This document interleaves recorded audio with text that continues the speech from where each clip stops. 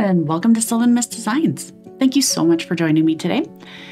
This is a project that I've been sitting on for a while now, and I'm really excited to get started on it. So here in front of me, I've got one, this is the larger, of two very beautiful milk bottles. I'll show you a picture. Unfortunately, I forgot to snap a wonderful before picture. I was so excited to get started on my project. I immediately unpacked these and got them washed, and I got this grid in place, this guideline in place in my bottle. And then I went, oh, yeah, I probably should have taken some photos. But I will make sure that you have a great idea of what these beauties look like before.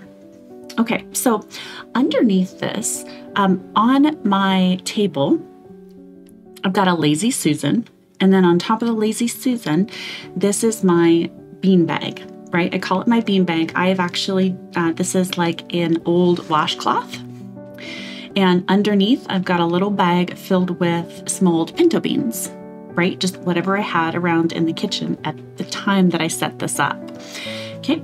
And I've got the majority of the beans up here and just a few down here, and that is just gonna lift and settle this jar. This is extremely heavy, it's extremely thick, beautifully made. Okay.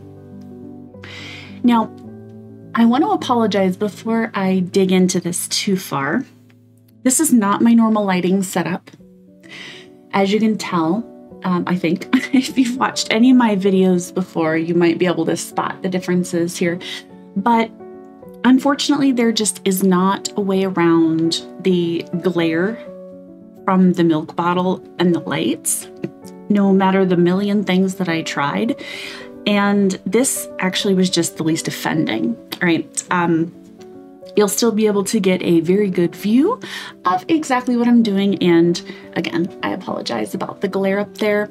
But again, it's sort of the least offending setup that I was able to get. All right, so please bear with me on that. I do apologize about that.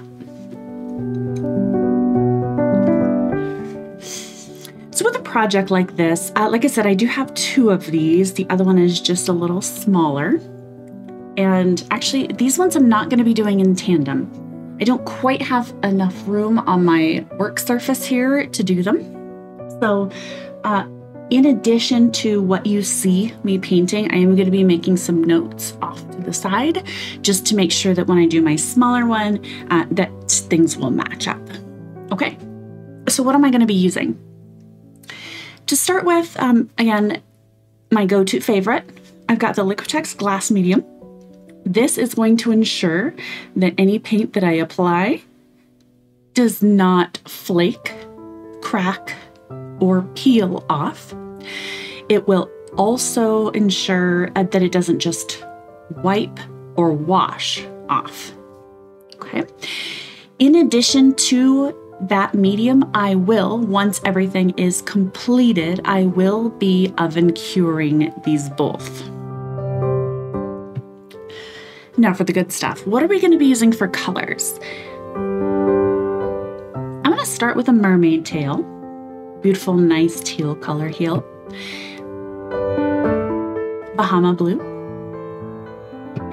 Getting to lighten it slightly with sweet mint. And then I've just got white as well.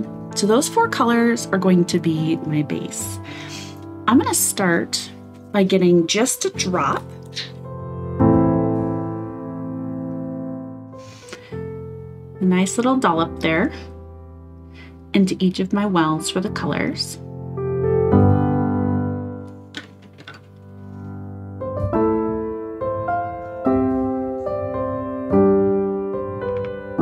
Okay. Not very much is needed, not at all. And then I'm going to get started on my colors here. I'm just going to grab any one of my tools. This is the one that I've got handy to stir this with.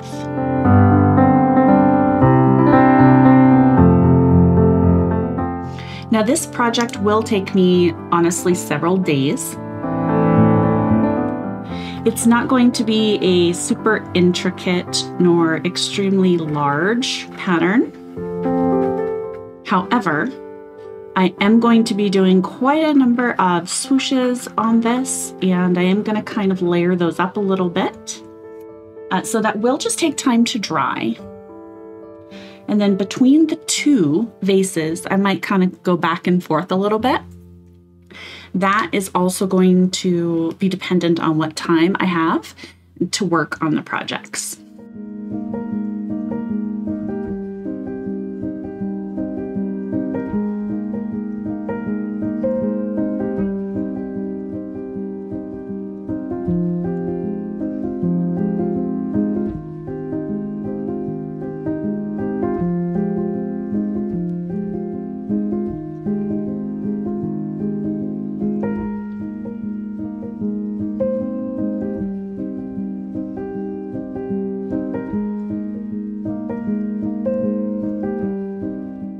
Today, I'm actually not going to start out right in the middle. I'm actually going to start one level out and do the more intricate piece of my design first.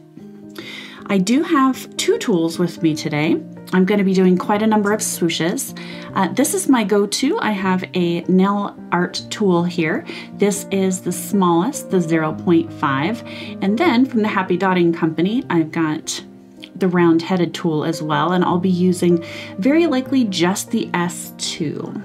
And again, that is size 2.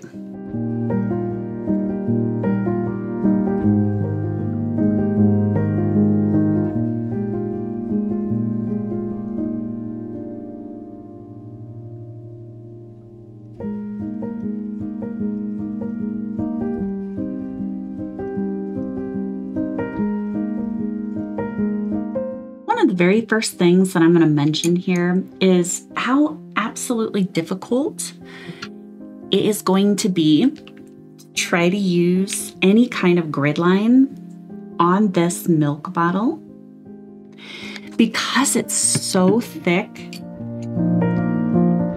Glass already is very difficult to work with a grid just because any slight change of angle and your whole perspective can change, and you can throw your design off actually quite a bit by just trying to force yourself onto the lines. I did my best here getting these ones down using only one direction and one point of view. I did not necessarily want to turn this because the second I turn that, I'm going to see that they're on a slightly different plane.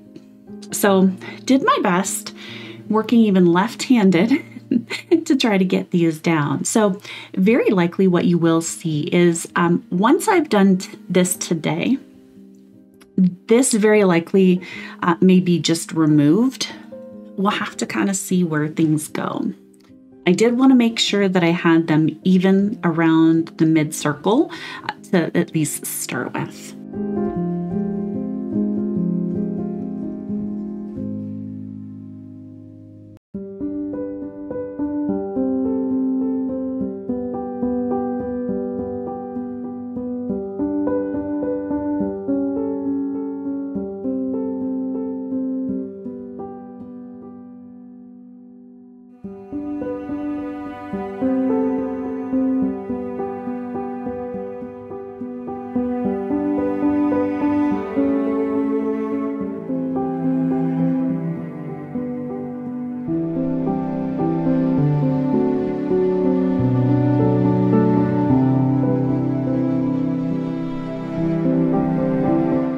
All right, so now that I've got the easy part taken care of, let's get into some swooshes.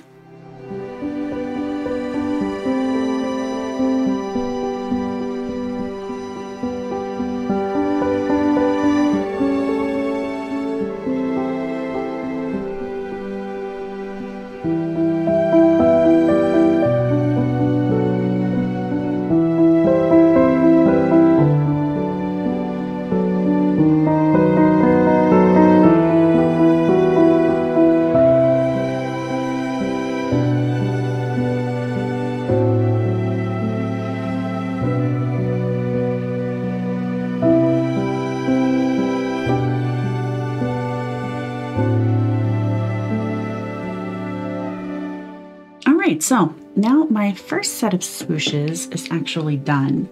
And through the process, I think that you might have also been able to see some of the difficulties that come with painting this. Again, I have several lights around me, behind me, in front of me, and kind of off to the side. And I've still got a lot of shadow, no matter how direct my light is. Just because of the angles and the curvature of the bottle, it really does play tricks on the eyes. So as funny as it may be to watch this and see the kind of angles that are being created, it's just as difficult to paint on it. So thank you so much for bearing with me as we go through this beautiful piece. I promise the outcome is going to be absolutely worth it.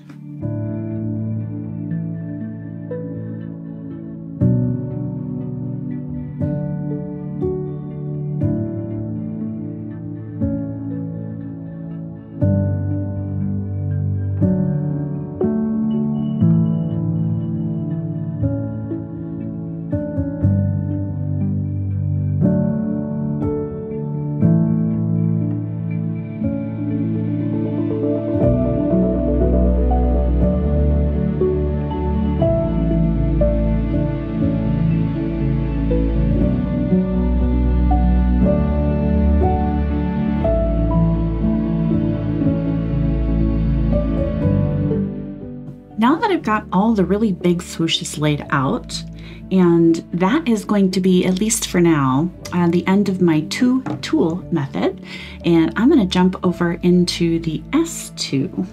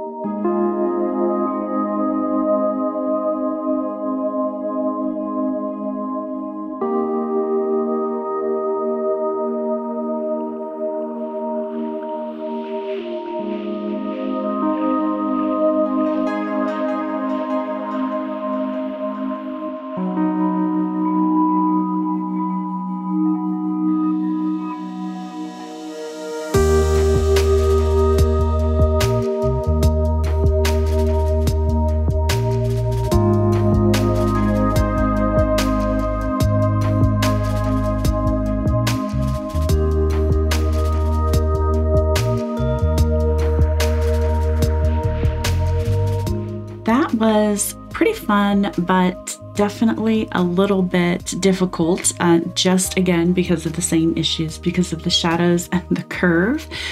But this is going to be the main design for the project. I do have quite a bit more work to do outside, and then we'll go into the center once actually this dries. I am going to do just a little bit more along the top here. I'm going to start the walked dots that I plan along this edge so we can get that moving right along now.